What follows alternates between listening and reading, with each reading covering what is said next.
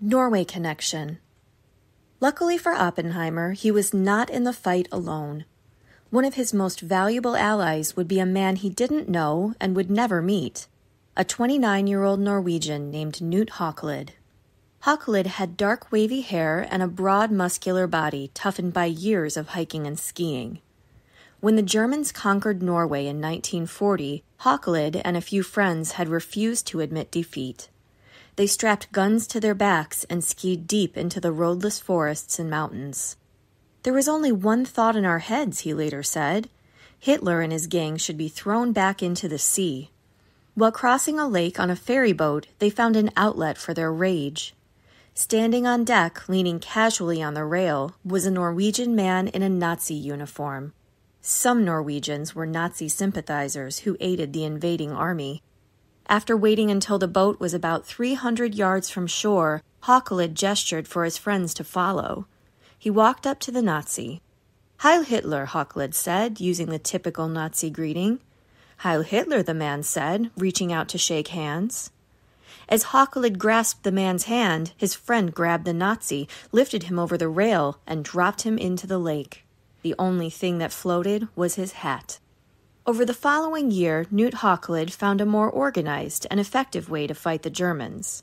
He joined one of the secret resistance groups that were forming all over Norway.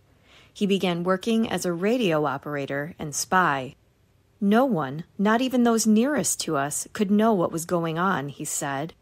Anyone caught resisting the German occupation was instantly shot. "In the daytime, we had to do our ordinary work," he explained. "We were dropping with fatigue.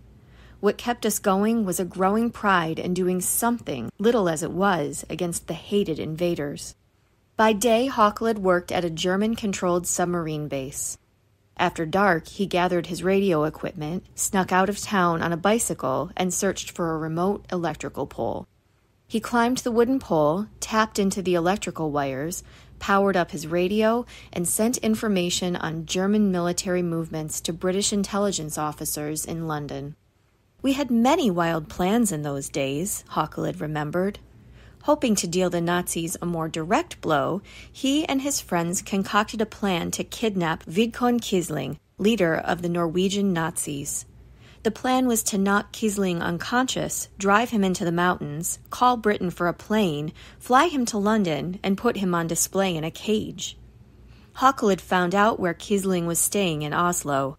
He rented a room across the hall, contacted a fellow resistance fighter who worked for the telephone company, and arranged to listen in on Quisling's phone line. "The plan was to find out when he ordered a car," Haukelid said, "so that we could pick him up in one of ours." Haukelid's men dressed in stolen Nazi uniforms so Quisling wouldn't be suspicious until it was too late. But before they could pull the trigger on the operation, German intelligence uncovered Haukelid's crew of radio operators. Some of the men were thrown into concentration camps. Haukelid escaped into the mountains. He managed to get across the border to Sweden by bicycle and traveled from there by plane to Great Britain. Haukelid was safe, but all he could think about was getting back home to continue the fight. He would get his wish and more.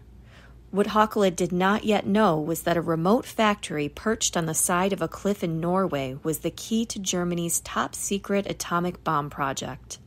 Someone had to put that factory out of operation, and he was about to get the job. Back in Norway, Hitler's secret police force, the Gestapo, got Haukelid's name and stormed his family's house. They ransacked the place for evidence of his undercover work. A Gestapo officer cornered his mother demanding information. She wouldn't talk.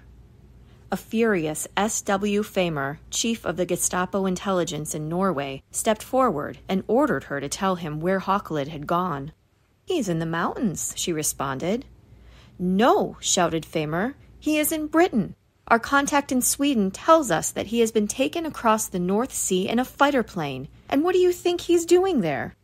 Haukelid's mother had no idea, but she knew her son. She suspected it would be something big. Staring Famer straight in the eyes, she said, "You will find out when he comes back."